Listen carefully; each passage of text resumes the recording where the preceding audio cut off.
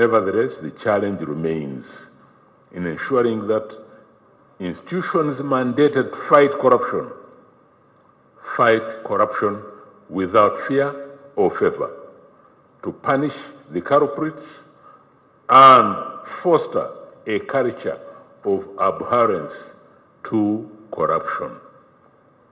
It is worth noting that many of the beneficiaries of the illicit flow of resources that I alluded to earlier are found beyond the continent of Africa.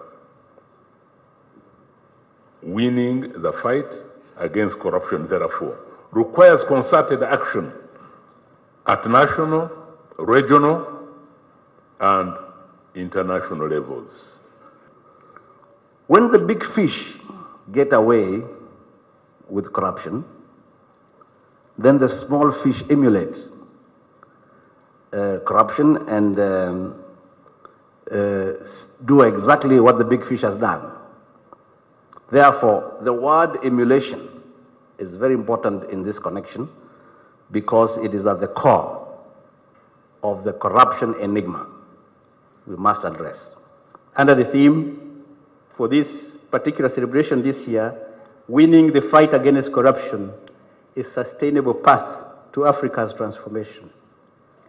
Let me take this opportunity on my behalf and on behalf of the government of the Republic of Rwanda, and as current chair of the African Union for the year, to reiterate our willingness and enthusiasm to partner with all of you in fighting corruption.